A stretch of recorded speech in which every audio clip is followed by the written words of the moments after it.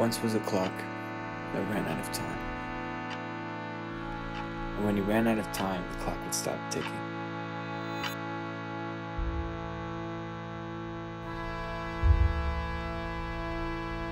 And every time he stopped ticking, the clock's maker would pick him up and rewind him so he could tick again. Over and over this would happen. Time after time.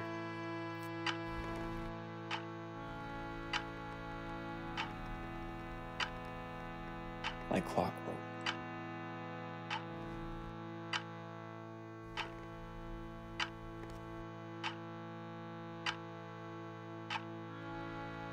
Every team says they're a family, but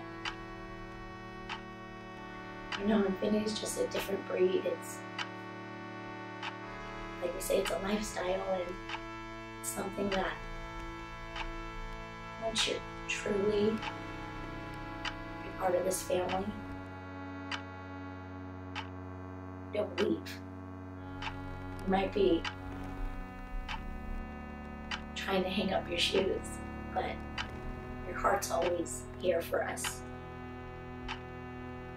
It's very clear that we're always going to be a family no matter what.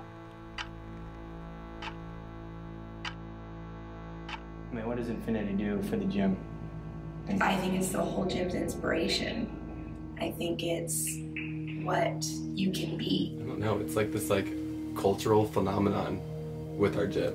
Something for younger people to look up to aspire to be. Mm-hmm. It's something for us to aspire to be when we're there, something to keep us on track. It was a huge part of my life. It's this tiny thing in this huge place. We're in El Cajon, California, the ghetto. It was a whole team of people that I looked up to. Like, I went to every competition. I waited for Nfinity to go on. I grew up in cheer force looking up to Nfinity. The OGs. David and Desmond. And David, the freaking jump rope guy, I knew him as the jump rope guy before I knew his name. Sit at your guys' practices or up here and just watch everything you guys did. It's something that didn't happen overnight, as you know. It's something that took years and years, went through every trial and tribulation possible. And so to me, Nfinity is a perfect example of life. I think that it is literally a way of life. It's family and it's home. But I think part of the reason I haven't been a fuck up in life is because cheer. There's just something about it that just pulls you in. It's crazy. Cheer force, to me, is hit or not, you're out there on the floor with your best friends. I live with 5, 6 of my best friends from cheerleading. And I saw all these globes, and I'm, whoa, where am I right now? Is this, am I joining, what team am I joining? And then I see them practice, and I've never seen something like that. It was after day 1 of NCAA 2014, when everybody was freaking out on Twitter. I mean, the day that it evolved full-fledged was the day that we set foot on the floor in Dallas in 2014. That's the day that Nfinity changed from a good team that some people knew about to a great team that everyone knew about. Changed the cheer world. People weren't doing routines like that yet. It was kind of like a baseline routine for what cheer has turned into. People just flipping. I was like, damn, this is a whole new level that I've ever seen in cheer. It changed me as a cheerleader, and I fell in love with it. Really? Really? Yeah. The one and a half throughs came from the corner, and the girls did cartwheels, and I thought, why are they doing cartwheels? And then everything and then everybody finished. It was 2 8 counts into the routine. I'm a cheer freak, 100% cheer freak. I started cheerleading because I wanted to learn how to do a backflip. There was a powder puff game going on in school where the girls play football and they have boys cheerlead for the girls. Having nothing to do with cheerleading whatsoever, my friend was like, I had some muscles back then because I worked out. Hey, you should do this thing. You get to wear a tank top, you know what I'm saying? And I was like, okay. The end of the 2018 season, I was in a really bad place. Just physically, mentally, emotionally. I'm from New Jersey. Literally the complete opposite side of the fucking country. I cheered at Central Jersey All-Stars and I cheered at World Cup. Maryland Twisters. F5? I was on F5. Hey, world champ. Next day after the powder puff game ended, I joined the high school cheer team. From there, I went across town and joined PCM High Desert. Coming from like a gym where their large all-girl team, you know, has the most wins in their division, and to see them like constantly win all the time, I'm like, damn, like I want that feeling. But I wasn't a girl, so I couldn't be on Shooting Stars. My parents, they never knew anything about cheerleading whatsoever. He never wanted me to do sports in general. He was very strict. You want to see me, guys? He didn't want me to stay after school, didn't want me to go outside, and I would get in trouble for skateboarding on the street. And at the time I was working at a gym. I gained like 85 pounds just because I wasn't taking care of myself because I didn't care anymore, you know? Yeah. And like they were just telling me, they're like, yeah, like we've noticed, obviously. And he was like, you should do like a physique competition. I did that for like 3 months. I don't want to sound like a douche for it, but like shredded to the bone in those 3 months. Like, I had like crazy ab veins. I would just go like this, and just, you know, like I had like the weird muscles that would show that I've never seen before. It like helped me a lot, but it didn't really like change like my mentality. But like I was like, all right, if I'm gonna do this and I'm gonna start doing these physique competitions, like I might as well just start going to school, you know, get my certifications for personal training. Pensacola, Florida, called Cheer Omega, then came out here and was on Nfinity for a year, even though I was injured for most of it. But how'd you hurt yourself? ACL tear during a run-through back in October. My primary and urgent care thought I sprained it. To hear when ortho was like, nah, you tore that. I was like, oh. I stayed part of the team as like their personal cheerleader all season. Now it's on. What happened? What had happened was, so I was walking into practice, I was not prepared, and we were just downs. I'm scared. I came at you with them. When was the first time you met Kenrod? So, first time I met Kenrod, I didn't even know it was Kenrod. And then when I met Kenrod, I was like, oh my god. Always like singing, like he loved to sing. He loves to sing. Like he would turn it all the way up. He's either making jokes or he's hungry. He's always hungry. He loved country music. He would always listen to country music. Kenrod and Ted would always go to the beach in La Jolla, and they would always joke around about like taking me out of school and going to the beach with me. Similar to me in a way, like wild energy, loud, black. I don't like to be touched. It's not until like a little later this season where I'm like, by the way guys, I don't like to be touched. We watch movies and we're watching boys on Instagram. He loves his little white boys. I'm like, I love Kenrod. He would call me oh yeah. Like that's all he called me. I started crying at practice and gave me this long speech. I should never ever cry again because it made him sad, and he said it was one of the worst things in the world or whatever to see me cry. It's like, I forgot you don't like to be touched. Invisaligns all the time, and he used to just take them out, just put them on the floor. And I'd always step on them, and I'm like, bro, are you kidding me? Like, my bare foot just stepped on your slimy little Invisalign. Well, our handshake was invisible because I don't like to be touched. Black guy sitting there with like some red pants on, a white striped shirt with like some brown little dress shoes. The red like burgundy pants were cuffed up. And he had his glasses on, and it was like, oh, okay. He was just, oh my god, Kenrod. He loves Utah. He really had a home there and people that he loved, and he loved his job, and we would always talk about like what it was like here compared to what it was like at the gym back home. And Caden Bennett just always talked about it. That's all he talked about was Infinity, Infinity, Infinity. Like, you guys don't understand how amazing it is down there. Like, it's just family, you know? Like, he used to just butter up Infinity and cheer for so much to us. We always kind of joked about like, I don't know, maybe we should just go out there and do it. Like, but it was never really a serious thing. I never really think it was gonna happen. It wasn't like a plan, but it was definitely a thought. Like, yo, like, let's go down to Cheer Force and cheer at Infinity. Again, trying to balance between going back out to California to cheer, or do I want to finally like take a step back and just focus on like, acting and stuff. Kenrod, I took my mom, and I called. I was like, I'm gonna do it. I'm in. And then I told him. So as soon as I told him, he kind of looked at me and he was like, okay, we're gonna do it. He was in on it too? Yeah. He was basically just waiting for me to make a decision because he wanted to go. He wanted to be pushed, obviously. He wanted to go spend a year and go be, you know, go on a kick-butt team like that. You know, who wouldn't want to? And so we did it. How did Cockade end up coming down?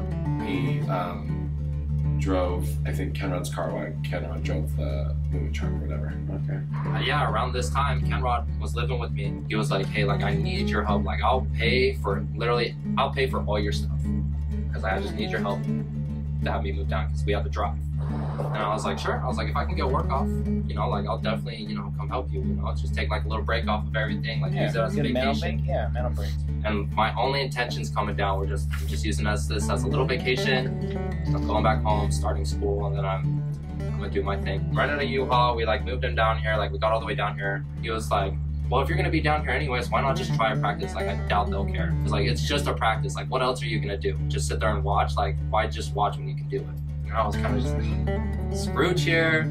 And then he came to a practice. Went into a practice, and I mean it was awkward. I didn't really know anybody, and people are kind of assholes here, you know. They just keep their own space with their own little cliques, and they just be like, oh, a new guy, you know. After that one practice, I just completely fell in love with it. I got to where Kena Bennett and Kenrod dropped me off at the airport. Like we said our goodbyes, and I just got through security, and I'm kind of just sitting there in the gate waiting for my flight, and all of a sudden just ba-ding, I get a text from Brendan. But I was like, they really want me on this team. I was like, I fucking suck. All the stunts I ever didn't hit. Like I threw a standing full, and that was literally about the most advanced I did. Why would they even want me on this team? When I did that practice, I loved it. I just like, it gave me that feeling of like happiness again, you know? Satisfaction. Like that one thing I was missing. My mom's my best friend. Like if I have anything like I need help with or I'm not sure about, like she's the one to go to. Sent her a screenshot of what Brendan said. I was like, this is what they're saying. And I was like, what should I do? I was like, should I actually do this? I was like, can I even do this? And my mom was like, if something brings you happiness, go with that. Go with it. Yeah. She was like, especially in the situation you are right now with yourself, like getting to a place where you're happy is the best thing you can do for yourself. Do it. And I was just like, fuck, okay. Texted Brendan. I was like, when do I need to be down? He was like, 2 weeks. I was like, oh shit. I was like, I gotta change my entire life in 2 weeks. So I was like, okay, I'll be down there in 2 weeks. I sold my totaled Volkswagen, combined some money that I saved over the summer. 10,000% of my mind was focused, get a car, get to San Diego. Literally those two things, not thinking about anything else. I had spent all my money on the car. I pulled up to San Diego with $0. I condensed my entire life into like those 3 plastic drawers, you know? And then, you know, I hit the road. So I was planning on going back to St. Louis, and I already quit all my jobs here. And I told my mom at Worlds that I was coming home. After 2018? Yeah, and then... What made you stay? Brendan. I found out Brendan was going to coach Nfinity. One of the hardest transitions of my life. What was? Becoming a head coach for Nfinity for the first year. So the people that we wine and dine with, the people that we go to the beach with, the movies with, as their coach, it's my job to know how to separate business or personal. I would make plans with some of them, and then they would condition too much for mistakes, and then we wouldn't have plans anymore after practice. You know, it was hard for me to learn how to give direction without tension. And so it took a while. I wasn't going to cheer this year. I had tried out a different gym, made a team, went there for a practice, decided it wasn't for me and wasn't going to cheer my senior year of high school. And then I got a text from Brendan and came in for one practice, and I fell in love immediately. As soon as I pulled up to San Diego, my head gasket blew. I had no car, no money, and then it's like, well, shit. Funny story is nobody even knew that I was coming to San Diego, Casey Pop or anybody, you know. Did you have a place to stay? I was actually in contact with Casey Esparza, and then he was like, yeah, dude, do it, come on, come move, let's go, you know what I'm saying? You didn't tell nobody before, like, you made the team? And I assumed that he was talking to Casey Pop this whole time, because he was like, yeah, just pull up, bro, like, you can come stay here. Wait, what? So here's what happened. I was like, Samson, you need to talk to Casey. I was like, I'm not gonna talk to him for you. I specifically said, Samson, like, talk to him. So I pulled up, no car, no money after I blew my head gasket, and I'm just staying down there looking for a job and everything. All of a sudden, Caleb, who's living there too, tells me, you know Casey Pop, like, had no idea that you were here or coming, right? Wait, what? And he was like, yeah, Samson's been downstairs, it's going on like 3 weeks now. Because I was like, dude, does Casey know you're here? Like, have you talked to him? Because people were telling me that Casey didn't know. And this whole time I'm like, dude, what? Because everyone was getting on my head. And I was like, Samson, dude, like, you're gonna get me in trouble. Like, please, God, tell Casey. What the hell, Casey Esparza? Like, I thought you were talking to Casey Pop. But now I know better, you know, about communication. Dude, it was all that. Like, Casey, obviously, Casey's chill. You didn't, like, kick him out or anything like that, but, like... And then it was just a huge fucking struggle bus from that very first day that I bought that car and condensed my life and came out here, you know? I was traveling back and forth all summer, driving from Arizona to California. We were looking for roommates, and then Caden Bennett had put me, Christian, Kenrod, and Caden Thompson in a group chat. We all found a place in Santee, Park 1. Worst apartment complex ever. Don't ever move there. It was me and Kenrod, Austin, Christian, Caden, and then Christian's dog Cosmo. Me and Kenrod were sharing a room, and then Caden had his own. Because he's picky like that. It felt like we were just back home in Utah. Because I just, you know, I had those two things. That was awesome. Like, we used to always, like, when we were home, we always used to, like, pester him. Like, pretty much I was just the straight boy on the team. Caden Bennett and Kenrod, they're the ones who they'll just pick and they'll just attack. And I was just the one they picked, and they just messed with me all the time. Come over and hang out with us. And he'd be like, no, like, I'm in bed. And we'd always, like, bribe him with, like, food. They dragged me along everywhere they went, all the competitions. Like, they always, yo, Caden, come with us, you know? And yeah, that's kind of just where our friendship started. This trifecta of Caden, Caden, and Kenrod. They spoke in code. DiGiorno, Topanga. Awesome to, like, have us all together and we would just go and shoot the shit and go get food. It just felt like we were back home. So, yeah, that's how he ended up down here. I was sleeping in Casey Pop's garage. I got a call at 4 in the morning from my dad. He said, I have something to tell you. And then he said, your brother is dead. You know, I still had 0.1% of hope that he was being resuscitated at that moment, or attempted to be resuscitated. I couldn't finish my sentence, you know, but before I could finish something, he said, your brother is dead, like, again, to lock it in for me. Yeah. My brother, he had went to jail. He was involved in a DUI incident where he crashed with another vehicle. He had gotten out of jail. 2 weeks later, he came out and, you know, a similar situation happened. And I wanted to call him, you know, just because, but I didn't. I was too worried about my car, worried about a lot of things. I don't have any money. I need to figure out how to pay rent to Casey Pop. I was looking at the huge cheer bill and everything. I really thought $40 is too much to go see my family, you know? And he said the sheriff just came to my door. I could hear my mom crying in the background. And the phone call was only about 15 to 30 seconds long. He didn't say anything about coming home or anything. But yeah, so he said, your brother is dead, and he left me to figure out what I was about to do after that. But I said, you know, okay, and then we hung up. By the nanosecond, felt fucking wrong. That time was still moving, and that something like that really happened. There was some moments of silence, wondering what the fuck I'm gonna do because I have practice later today. And I'm here in San Diego with no car.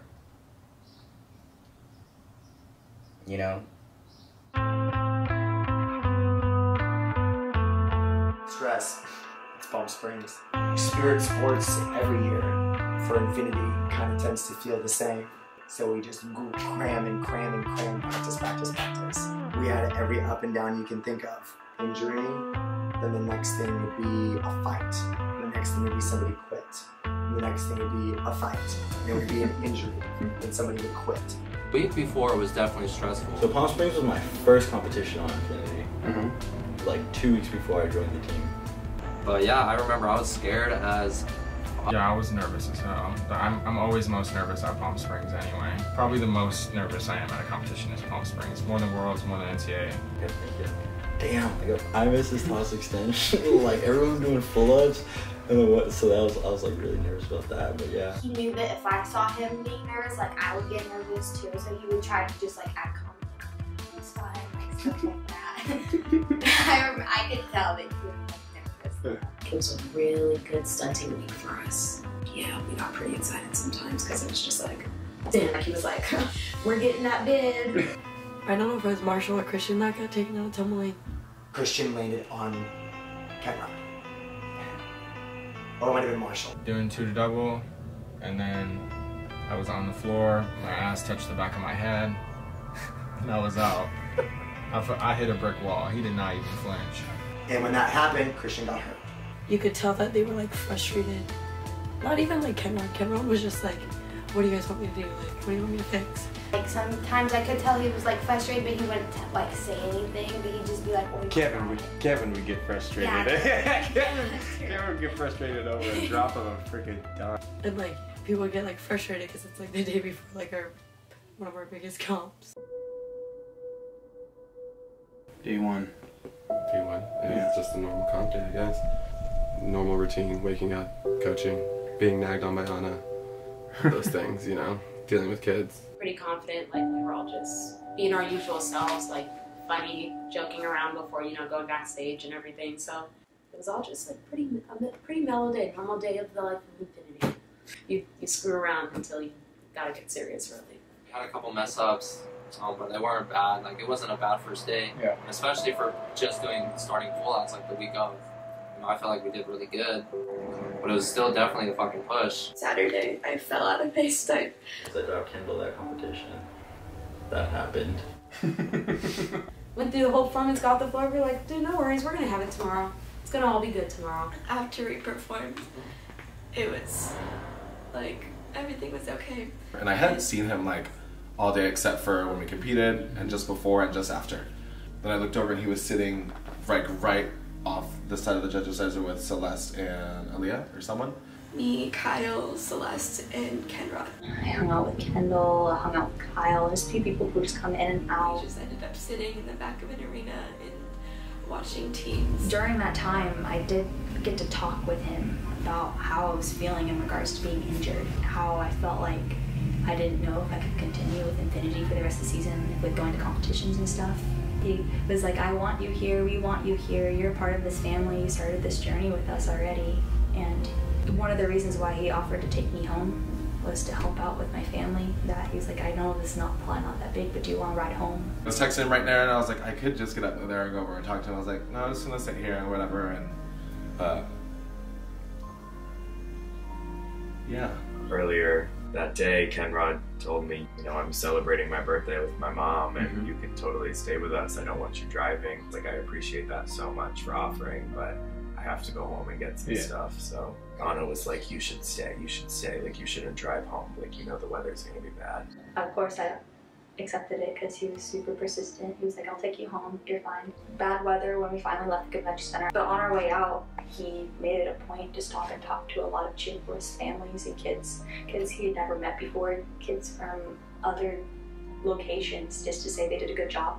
And while walking out of the convention center, he was talking about how coming to Cheer Force was a big change for him because he felt like family, admired the coaches and the gym owners here, how they treated their athletes and how the athletes treated them back with respect. Then we got in this car, we talked about music, life, his family. He was really concerned about his family and his mom driving through Hemet, from Hemet to work every day. It was really odd, the type of conversations we had. It wasn't something you'd normally talk about if you're tired after a long day of cheer. He was just really wistful about everything. Wistful, kind of like deep in thought.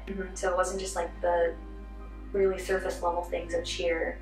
And even before when he was talking about cheer, he was talking about connection, relationships, family, just the bond between coach and athlete. It was super deep. It wasn't just surface level cheer is fun. I love that shit. That moment was just felt really personal and really, like, I really bonded with him at that moment. And it just, everything was peaceful and calm. We got to my hotel, which was in Palm Desert. We drove from Palm Springs to Palm Desert, and he said his home was in Hemet. I mean, it was on the way. Later, I found out it really was not. Isn't that the opposite direction? It's in the opposite direction, and he knew before he left the convention center, oh yeah, that's on the way. Total lies. Total lies. When he dropped me off at my hotel, my parents were out at dinner. I was just coming back to my empty hotel room. He dropped me off in the front. We didn't get a chance to take pictures earlier that day because everyone else did. I told him I wanted to get my uniform on tomorrow so we can take some pictures together. And I'll actually have my hair done and makeup done. And he said, yeah, we'll definitely do that. I said, I'll see you tomorrow. Gave him a hug, and that was it. Later, I was in warm-ups with Frenzy, and I looked down and I saw his name scrolling across my phone, and just thought to myself, you know, like I'm in warm-ups, Ian's not there to take over for me, and he was probably just calling to ask me where we were or what time frenzy was going on, or could he come back to warm-ups. I just thought to myself, I can't answer right now. Continued counting, and I looked down again, and his name was still going across my phone, so I just decided to pick up. You get that text from Anna, right? That text in the group meet, everyone meet. And she was like, come back to the convention center. I had thought Anna called me to come in and work our cut. So Seems pretty serious, you know, like maybe someone got injured, or, you know, kids doing something stupid, someone broke their ankle, gonna replace them. Yeah. You know? Some of them asked if they should bring practice clothes. They thought that we got score sheets and we wanted to practice. Steph was like, do we need to bring cheer shoes? Like, we know how Nfinity is. We knew. We about to be practicing. It's a good ride. And right away, Sanche's like, dude, what if someone died?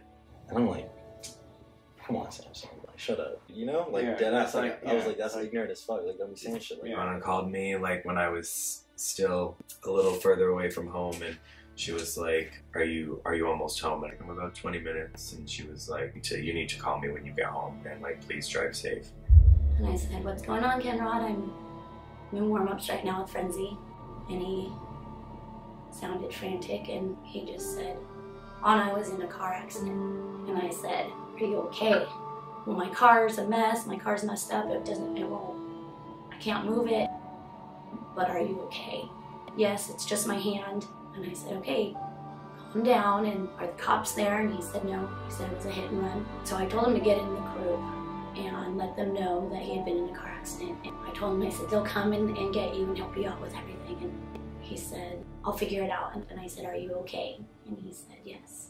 I told him I loved him. We hung up the phone. As always, I jumped in the group me before he could and let them know that Kenrod had been in a car accident and he was fine, but he needed help, and that somebody needed to go get him. After that, I finished warm-ups with Frenzy and started getting a couple phone calls about, did he say where he was? He's not answering his phone. I tried to call his phone like, I don't even know how many times I called his phone. And just like nothing.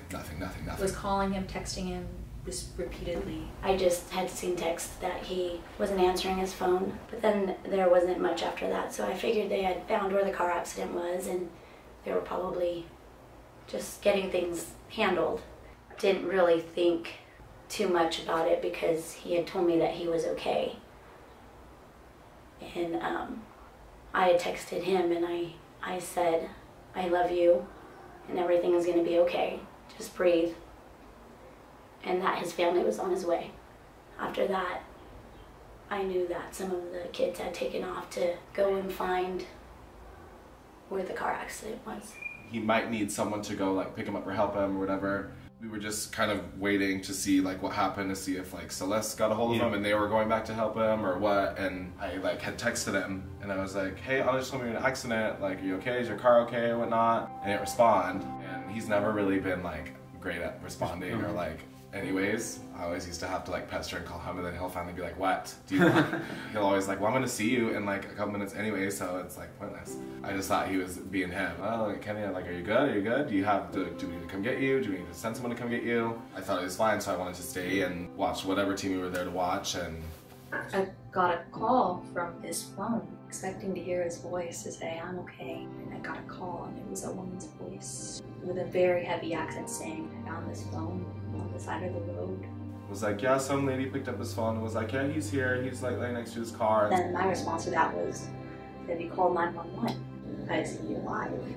Is it Kenrod? In my head, I'm like, what does that mean? What I told myself is like, he's probably just like like having like a panic moment. He's just like relaxing, trying to lay down, or maybe he's a little bit hurt somewhere, so he's like trying to like take a second, you know. And she said, I've called 911, I've called 911. Who is this? Who is this? Who is this? And then just the line just went silent, and then the phone hung up. And that's when I knew something was wrong. He just said he was fine, so I don't think there's anything to worry about. So I like was trying to calm myself down. So we went and we hopped in the car and like pulled up like the accidents that were nearby. And my parents had just come home after I got that phone call, maybe 5 minutes later, and we jumped in the car to go see if we could find him. We could call 4 or 5 different emergency rooms. And then I remember that he was talking about how his mom used to drive through the mountains to Henan, so we decided why not check there in case least that's where he went. Like 10 minutes after we had left, we went to turn down a road and it was closed. And at the end of the road closure, there was an accident. And so I started freaking out because I was like, well, I know the only reason that they like block off roads is if it's like really, really bad.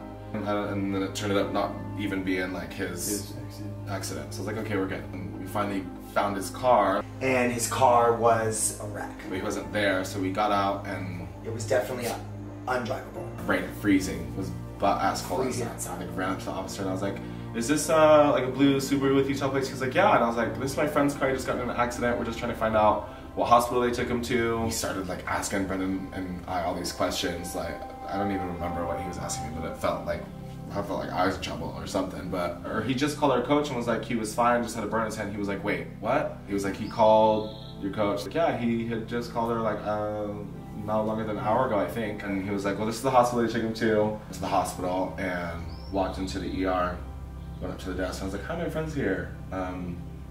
He was in an accident and I guess they brought him here, whatever. So she didn't skip a beat? She was like, yep, just down the hall. So we buzzed Brett and I back, and it was like this long ass hallway, and I was literally just waiting as we like walked by. Every single room was empty. And I'm like, where is he?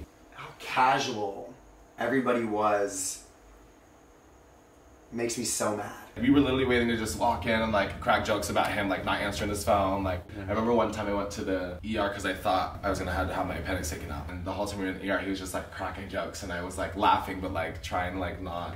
We're going in the hallway. Down this hallway. And every single room's empty. We're passing beds. And because of the person I am, I make a joke. I swear to God, if he has a burned hand and that is it, and he did not call us back, the second I see him, I'm gonna punch him in the face. There's this guy at the end of the hallway that's like signaling to come into this room.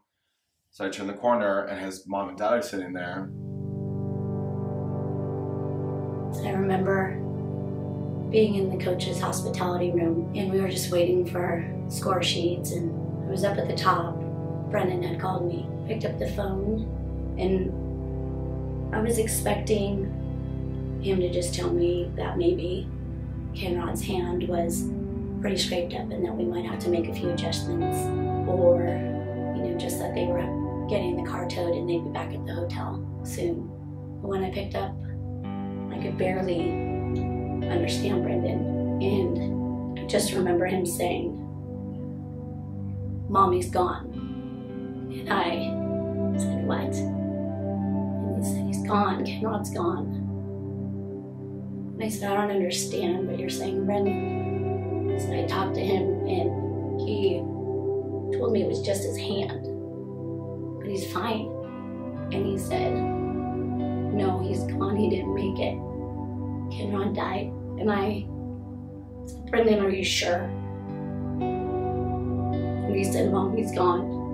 I remember the look on Anna's face. I will never forget the look on her face. Instinctively got up and walked to the back of the room, and I think just because we all saw the panic in her face, we followed her. I heard her say, "What? What? I don't understand. He was fine, he was fine." It was like a terror in her face, and I knew in that moment, and I needed her to confirm it, so I kept saying, "Anna, please, what happened, what happened?" And she looked up and said, "He's gone." Wait, what?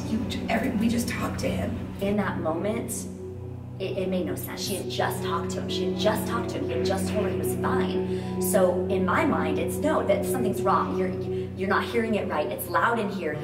Let's go out to the hallway. And in that moment, Karen Wilson walked in, and she saw my face and came over and said, "What's wrong?" And I said, "We just lost an athlete." They grabbed our entire staff and led us down the hallway to a private room. There started the craziness of that very long night.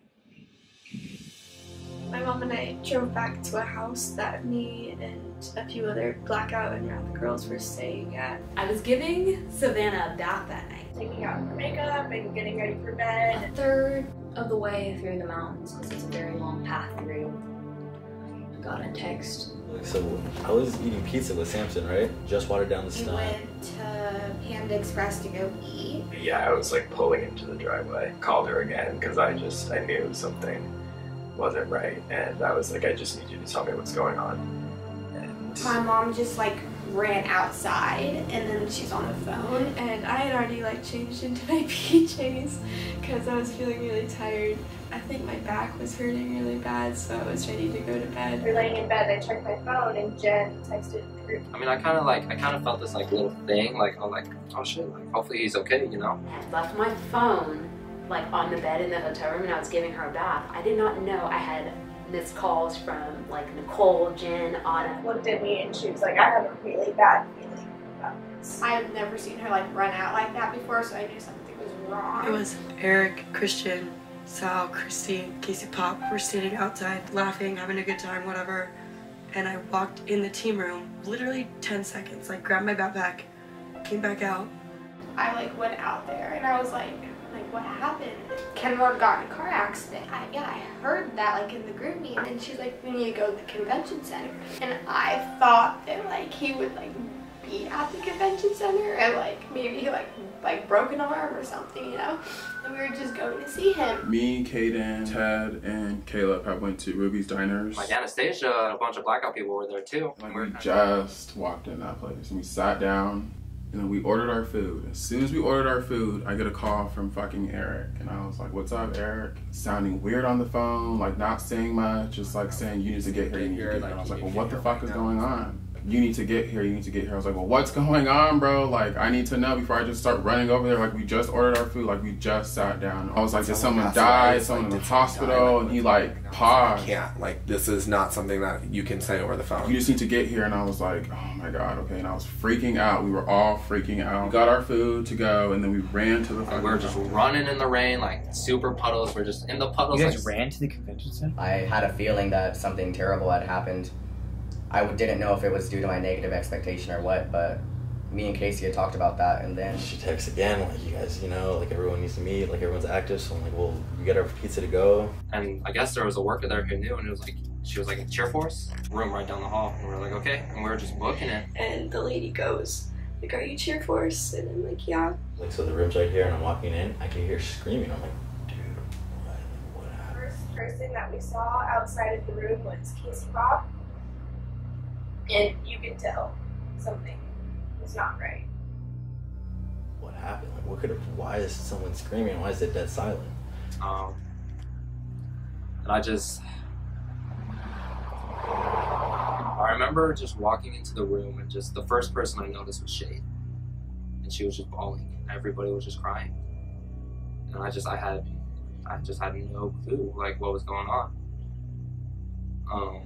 And then I believe it was Jen. And Jen kind of comes up to us, and we're just kind of like, what happened? What's going on? I've coached for 25 years. I, was the coach of Wrath when we lost Jewel, and that was absolutely horrific. Having said that, all of my athletes knew prior to the first time that we walked in and we're all together. We were, less than a couple hours from the team having just taken the floor and getting ready to compete again the next day. And that reality of, how do I tell these kids? I mean, you literally are telling the story over and over and over again, and you are getting everybody's first reaction over and over and over again. And, you have to try and just tell it and be there while people are breaking down. And trying to be like strong for 14-year-old girls who are literally breaking down, like cannot breathe. When in reality, you are just as confused as everybody, have no idea what's going on, want to crawl in a corner and be hugged yourself, So that was really hard that night. It'll haunt me for the rest of my life, knowing that I had to break each athlete's heart one at a time. It was like nothing I've ever experienced. So I walked in, and Nicole, Jen goes, oh, like, Casey, do you know? What? Like, know what? Do I know what? What's going on? And I walk in, I was like,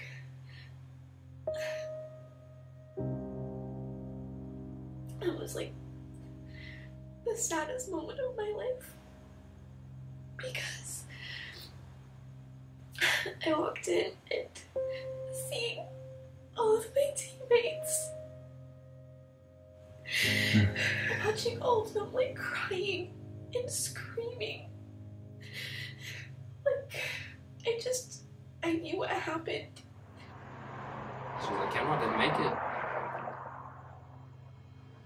And I was like, what? Like, I was so confused. She was like, yeah. She was like, Kenrod didn't make it. Kenrod passed away. I lost it all. I went outside and was just freaking out. Like, I just was speechless. I don't know, it was just crazy as fuck. We got out the car.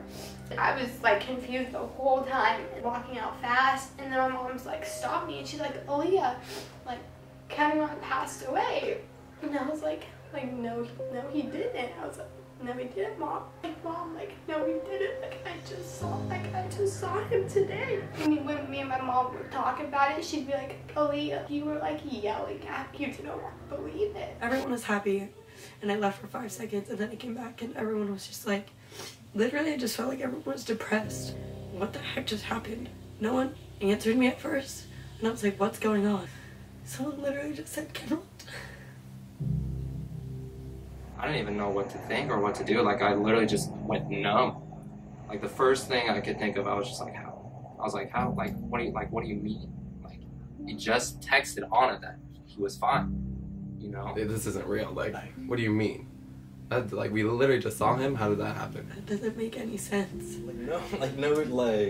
It's competition day. I didn't even think it was a possibility. You know, when I talked to him, he was fine, and he told me he was okay, and that was supposed to be the way it was supposed to be. I was supposed to see him the next day. I remember being on the floor for a really long time, and I just couldn't process it. Ted was at a table on the side, and he was like screaming. I was just shaking. I couldn't stop shaking. My instinct at that moment was to just turn around and go back. Austin couldn't wrap his head around it at all. Doesn't make any sense. I mean, he was just here. We just saw him like an hour ago. Like, I just hugged him. I had to go get Gina outside of the room. As soon as I see her, I just start crying because I know that we have to tell her. I remember saying to myself like over and over, it's okay, and then you kept repeating back to me, it's okay. I can't listen to this anymore. I can't watch it. I can't listen to it. Couldn't talk at all. Didn't understand what was going on. Like, I had like my fill of everybody breaking down, and I went outside and called my mom, and then I just fucking lost it. Because I was like, I'm literally sitting here watching every single fucking person just break down, and it's like, I'm going crazy. I'm going crazy, Mom. I'm like really disturbed by it. Anna came like halfway down the hallway. She like held my hand.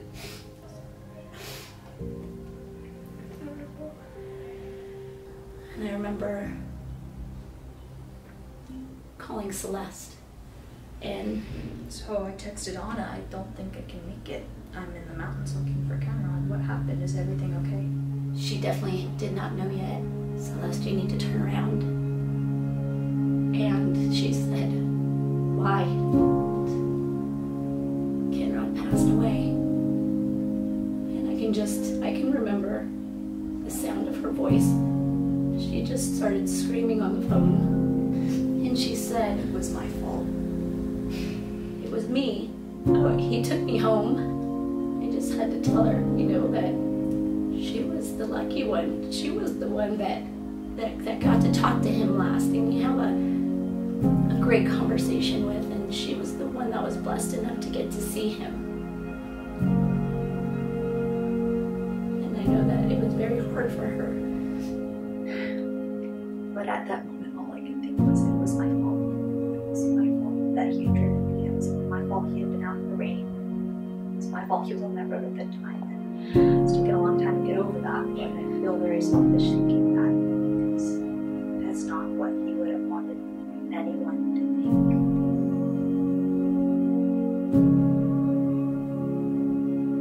The rooms ended, and so did the hallway. The only other way to go was left, and so we did, and there was Kenrod's family, his mom and his dad was so quick to say, he's gone. Caden's world turned completely upside down. Caden's a big guy. It's as if he never had kneecaps. He fell straight to the floor. He collapsed. Just waiting for somebody to say that it's a lie. Because that was his brother. His dad was a very powerful voice. And just the posture of his mom after an hour or so telling Caden and myself to get up, you know, like he's with God. But not being religious is very difficult to not accept those choices, especially when they are like him, when they are so easily coachable. Are people like him that know every kid's name that comes in the gym on a Tuesday and Thursday. We didn't go and see him because the doctor and his parents encouraged us that he was not going to look the same. And that was around the same time that we found out what actually happened to him. Just after his car was hit. It was after his car was hit that he called Anna. He called Anna. That's his coach. He called his coach.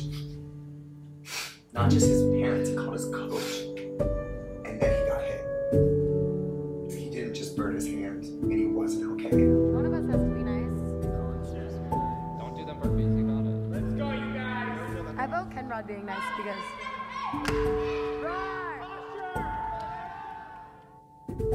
After we left there, we took Celeste with us. We made it back to the convention center.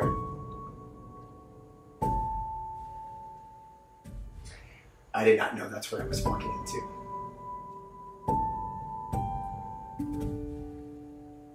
Just another stab right to the heart. And of course, everybody deserved to know what exactly happened to our poor Kenny. And as I would never ever put that on Caden to have to tell the family, I did.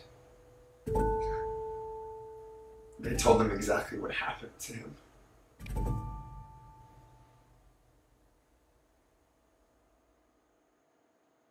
To see it crush all of them again, as if hearing the news enough wasn't enough. I hated that day. We all just spent hours crying and trying to sort out our feelings and understand. And we all sat in a circle and we discussed what we wanted to do for day 2. No one ever expected that they would have to make that decision. And now we have to make it as like a whole. Jen said that we could decide to just be done for the weekend and take the time to grieve and just be together. And she said, or we could take the floor. And I remember a little bit of silence, and finally one of the kids said that they felt that we should take the floor to honor Kenrod because it was what he wanted. And we went around the circle and we said, is anybody opposed? Just remember in the last one, and I looked over at Caden Bennett. He had his head down and he looked up at me and he shook his head and he said yes. So they all agreed that they wanted to take the floor for him. There was no doubt in my mind. I knew what the team was going to decide, you know. I mean, I knew they were going to go on and endure all of that because it's Nfinity, you know.